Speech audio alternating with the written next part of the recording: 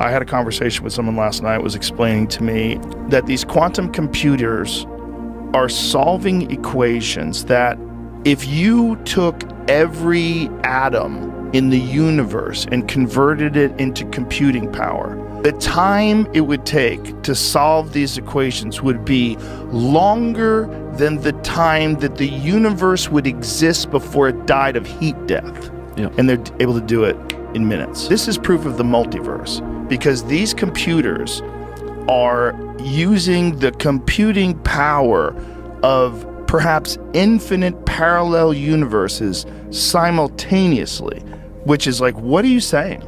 Like, what the fuck did you just say? That this thing has more computational power in this, it's like as big as this room, than the fucking universe? What are you saying? Like, and you're saying this is the proof of the multiverse? And what happens if China gets this?